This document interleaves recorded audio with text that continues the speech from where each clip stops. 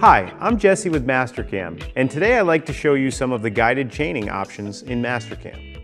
Let's look at this aerospace cabin door latch part and investigate some ways that the new chaining dialog can cut down on wireframe creation when creating toolpaths. First, I want to create a contour operation that will cut the entire outside silhouette boundary of the shape. I do this by going to the Toolpaths tab and selecting 2D Contour from the 2D Toolpath gallery. This launches the new chaining dialog for Mastercam 2020.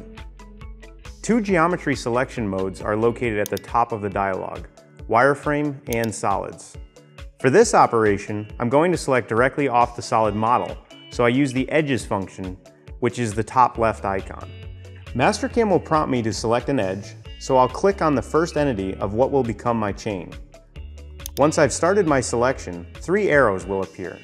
The start of the chain is shown in green, red indicates the default direction for the chain, and the blue arrow shows the alternate branch. I can advance the chain in 2 ways, either by hitting the next button in the chaining dialog or by clicking the arrow that highlights the route I want to follow. As I advance around the part, there may be areas where Mastercam follows a different route than I need.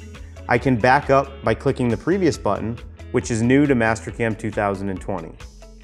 Clicking previous will back my selection up by 1 edge and leave the rest of my selected chain in place. When I'm back to the proper branch location, I can either click the blue arrow or click the adjust button. The edges chaining method allows me the freedom to be creative in how I create my chains. For instance, I can adjust the chain to go back to the other side of the part.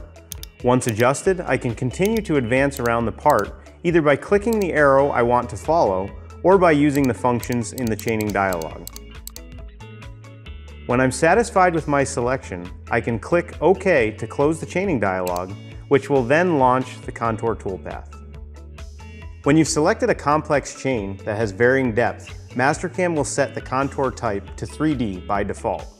However, I'm machining the silhouette boundary of the part, so I need to make sure that the toolpath that's generated is a 2D contour.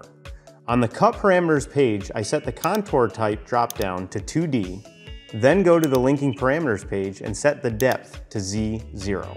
After this, I can set the top of stock by clicking the Top of Stock button and selecting an appropriate auto cursor position on the model. Next, I can click OK and let Mastercam generate the toolpath. Once I inspect the toolpath and am satisfied with the result, I can launch Machine Simulation to view the toolpath in motion.